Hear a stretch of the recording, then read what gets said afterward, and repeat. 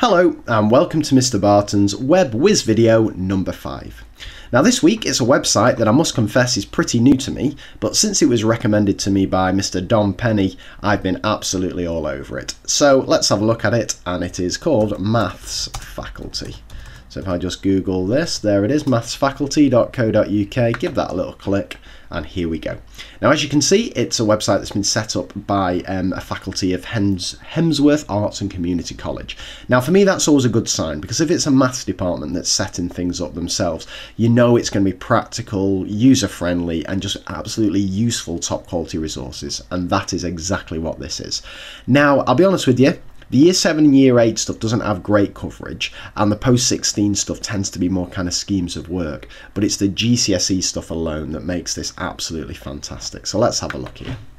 Now, the first thing to notice, once this loads up in a second, is that this particular faculty do the AQA modular course. Now at my school, we're Edexcel linear all the way, but that doesn't stop me using this website because, as you know, these boards cover the same things, so it doesn't matter one board to the other. So let's have a look here. Module 1, handling data. Now you can choose between foundation or higher, but if I just have a little scroll down here, just to show you how things are laid out, you get all the specification on the left hand side, all the learning objectives, so it's like a scheme of work. But what's so nice about it, and it's so simple but so effective, is that the resources accompanying each of these specifications are just on the right here. Now you've got P, which is your PowerPoints, you've got W, which is your worksheet, you've got B, which are your blank templates, and then I'm just kind of guessing these, and you've got H, which are your homeworks. So if I just take a couple just for example, so if say we're doing pie charts, if I just give this pie chart one a bit of a click, and I'll just open it just to try and save a little bit of time. Now fingers crossed, here it comes. I'll just move that into the screen. So dead simple PowerPoints about drawing pie charts and getting the right angle, nicely animated with protractors and so on.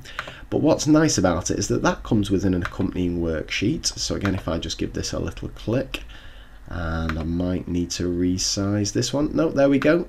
For the students to do once they've seen the PowerPoint presentation. Nice bit of classwork for them to do there. And then pretty much every single one also comes with an accompanying homework for the students to have a go at. So drawing pie charts here once they've sat through the lesson, then they can have a go at it at home. So again, there it is there. A nice little homework for them to have a go at. And that's true, that kind of coverage of PowerPoint worksheets and homeworks is pretty much true of all the topics, whether it be all this handling data stuff like we've seen here, or whether if we go backwards you can have a look at the number, algebra, shape and space. It's all covered, all in great depth, and it's absolutely fantastic. Really good stuff.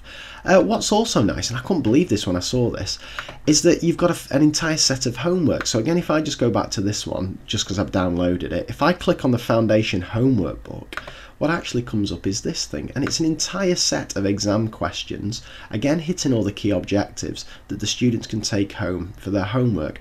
Really good.